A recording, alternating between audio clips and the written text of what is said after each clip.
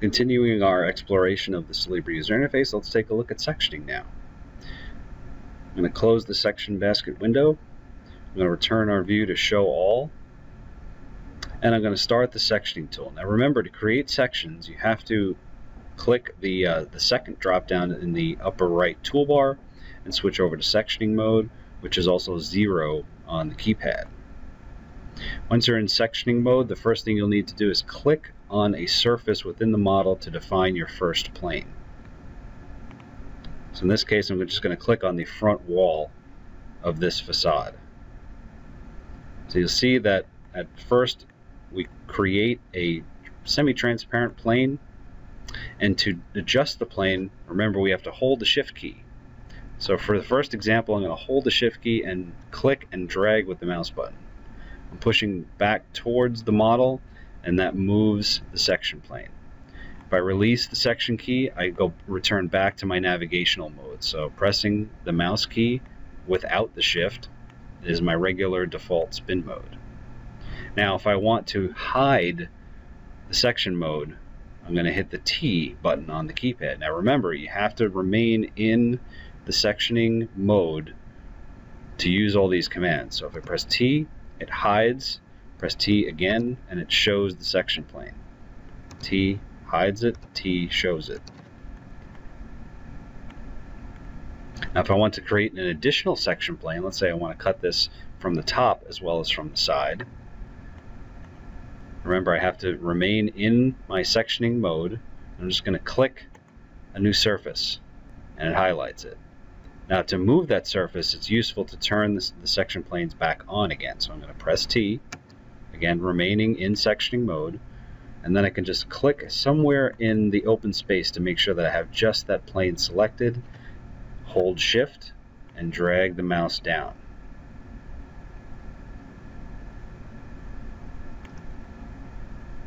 Now again, letting go of the shift key, I'm back in my navigation mode. Another way to move the section plane is to hold shift and use the greater than, less than buttons on the keypad. I'm pressing the greater than, less than keys. You can even hold it down and it will move it a little bit more gradually. This is useful to give you a little bit more finite control if you want to just highlight below the bottom of a structural slab, for example, and expose the ceiling sandwich just below the floor slab. It's a little easier to do with the keys than it is with the mouse. Once again, press T to hide the section planes. Now remember, all of the sectioning tools can be customized by returning to the File tab and clicking on Settings. Click on Sectioning, and you can change the line color if you'd like. If you'd like to use a different color, let's say red. And you can change the line thickness if you'd like a thinner display of that in your sectioning mode. One last tip that's a fun thing to use is to assign very quickly a section box around one particular floor in your building. Now to delete section planes, we want to return this to an original view. You can, if you want to delete one section plane at a time, remember you have to remain in sectioning mode. Let's turn on the section planes, and you can click on one of them and just hit the delete key to delete the section plane. Another way of doing this is turning on the show all button. Okay, so let's go back to the way we had it before. Create a section plane, move it into the building, and I'm going to pick on one particular floor. And turn off the section plane with the T key. I'm going to switch out of sectioning mode. That's very important when you want to go back and select an element. So you can either be in Info or Select. Select a floor slab. Right click on that floor slab, and from the context menu, pick Sectioning, Sections above and below floor. So if you're dealing with a much larger, much more complex model, this is useful in isolating one particular floor. Once you're in this mode, it's no different than any other sectioning mode. So if you want to adjust the planes, you have to return to sectioning mode by selecting the drop-down or pressing 0 on the keypad.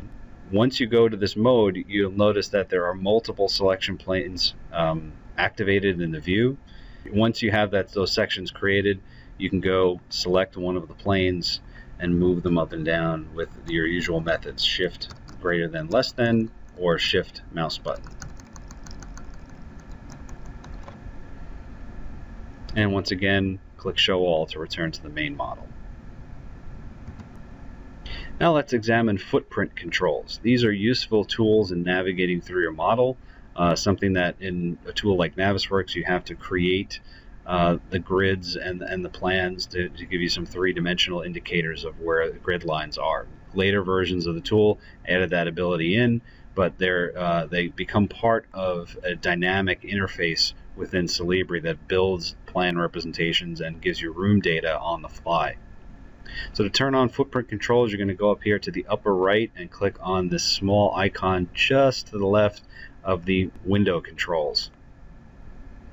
Once you have your footprint controls activated, you have 3 buttons that are immediately below the footprint toggle, and those control grids,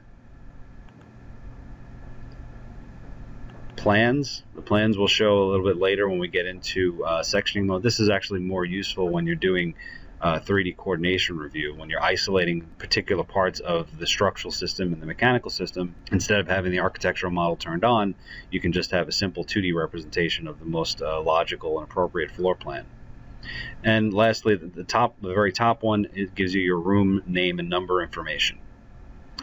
These sliders here, there are 2 sliders, and these control where you want the plane to be cut. You can slide the top one to cut from the top down.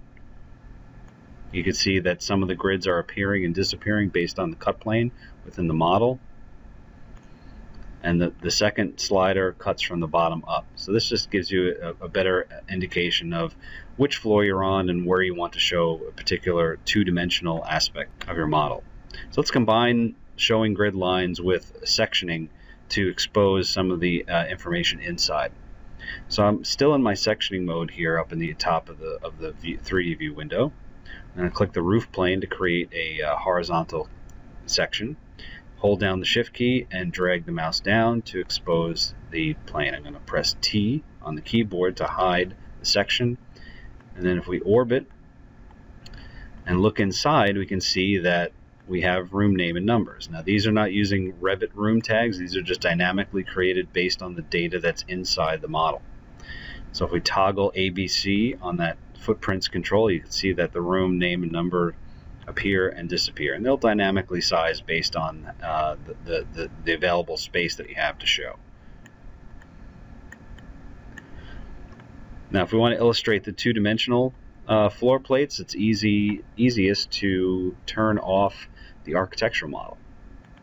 So let's return to the model tree, switch back to the containment method, select architecture, and click the minus sign to remove it from the selection basket. Maybe we can even take floor slabs out of the structural model. And so we're going to switch back over to Systems, find slabs, and remove them as well.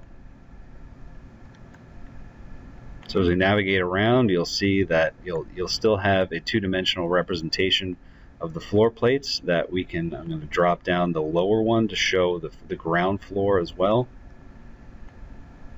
So you'll see that you have many different ways to navigate and inspect your model with or without the architecture. You don't have to worry too much about making architecture transparent when you have a simple and dynamic 2D representation as a footprint in Solibri. You also have this very basic navigation window. I like to call this my map or my compass, that gives you a floor plan of where you are at any given point. This is quite useful when you're using the walk mode and you're walking through interior spaces. Let's give that a try. I'm going to go into walk mode. I'm going to drop myself down a little bit, and let's begin a walk through the space using the arrow keys. Now one important thing to know about when you're walking around is that Solibri is an intelligent model data. What that means is that when you're walking around with the architectural model turned on, it won't allow you to walk through walls, but it will allow you to walk through doors. Any kind of an opening or a door in which there's a solid piece you can still walk through it because it allows you, it knows that it's some kind of a portal through which you can walk.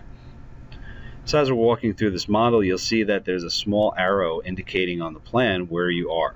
Now you can actually use this plan and double click in it to go to a different spot in the model. So if you know that you just want to switch over to one of these rooms in the back and you're not sure how to walk there, you can very quickly double click on that space and you're in that space. Let's turn the architecture model back on and see what that really means. Let's take Clinic A, click plus to add that to the selection basket, and now we're inside of a space. We're seeing the mechanical stuff, but the structural slabs are still hidden. Let's jump over to this space in the plan, and here we are navigating inside of that space. Notice that as I approach a wall, it won't let me go through a wall, but it will let me go through a door.